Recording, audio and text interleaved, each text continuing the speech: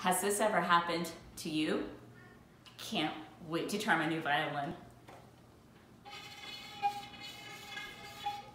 There's no sound. Is there a instruction manual there? Hi there. So I'm making this video for people that aren't quite sure what to do if they can barely get a sound out of their bow. This is the fix. It's very simple. It works like 99% of the time. What usually this problem is you've gotten a new bow and it has new hair on it, and whatever the company is that you got it from, they didn't put any rosin on the new hair. And so you have like a very thirsty bow for rosin. Rosin usually comes in your case. If not, then you need to get some rosin. There are some different shapes and sizes to rosin. You need to make sure it is formulated for violin viola. If it came in your case, then it's formulated for violin and viola. You don't want to use anything but violin rosin on your violin bow. And mine's like a circle shape. Yours might come packaged differently. Like instead of in cloth, you might have it in a box. It might be squared shape. It might be a slightly different shade. So there is some variations to rosin, but it should be violin rosin. The rosin's very important because that's what grips the strings and gets a sound out of your instrument. It should be very easy to get a sound out of your instrument. You don't need to know anything except you just drag the bow hair across your string and a sound should come out. Over time you can refine the sound, make it sound less scratchy, make it sound better, but actually just getting it to sound should not be hard.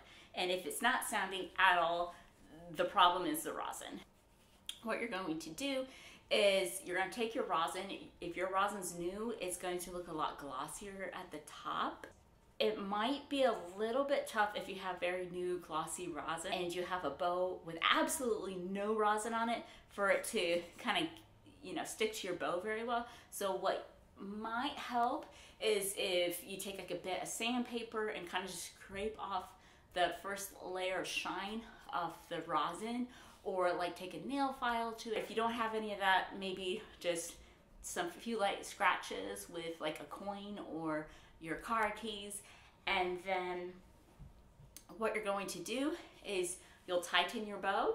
And remember, when you tighten your bow, there should be a slight curve to your bow. You should always keep this original curve. And it's about a pinky width of space you should have between the hair and the stick. And if you you'll know if you tighten your bow too much because the stick will go straight across. And what's even worse, if you really tighten it too much and the curve happens the other way. Don't do that to your bow. Keep the original curve to it. So you're going to take your rosin and you're going to scrub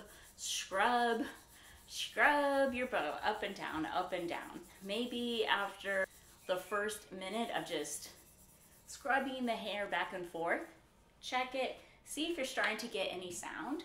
So like, okay, so if it sounds like that, you're good to go. If it's still kind of like,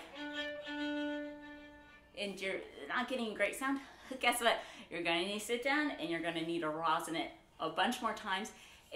Remember, it shouldn't be hard to get a sound to come out of your instrument.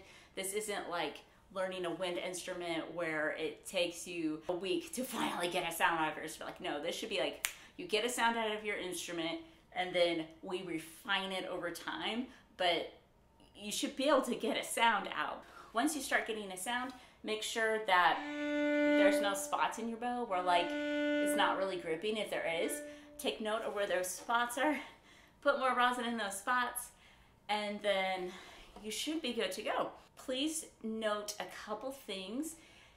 This should be like a one-time thing where you have to rosin your bow to this extreme amount when you're normally just like day-to-day rosining your bow.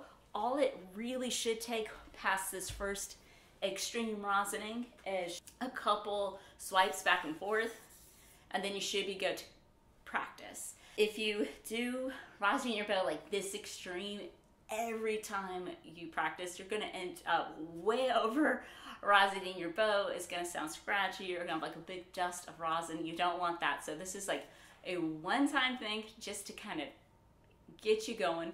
But if your bow has no rosin on it, like you will be spending a while rosining it for the first time. And then just be sure that when you are done, you want to clean off your instrument. This is very important now that you have a bow with rosin on it, because you notice there'll be rosin specks. And to keep the varnish of your instrument nice and healthy, you want to have a soft cloth where you just dust off all the rosin, like wherever it might go. I like to kind of go under the strings and tailpiece, under the strings here, maybe under the fingerboard, in between the fingerboard and strings. And maybe I'll give my strings like one wipe off. I can't get every speck of rosin off the strings, but giving it a good wipe helps that. It just helps it over time not get too much buildup. But you definitely want to get rosin off your varnish. And you may even want to do one of these where in between the hair and the stick, you thread the cleaning cloth and just give it a couple swipes. And before you pack up, make sure to loosen your bow until the hair just kind of lightly touches the stick of your bow, and then you can pack up and then you're good to go. I really hope this helps. See you next time. Bye.